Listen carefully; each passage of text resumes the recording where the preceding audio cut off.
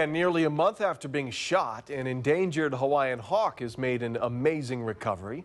After being treated for a wrist fracture from a suspected pellet wound, there he goes. That male hawk was released back into the wild yesterday near Kona. This species, known as the i'o, is Hawaii's only native bird of prey.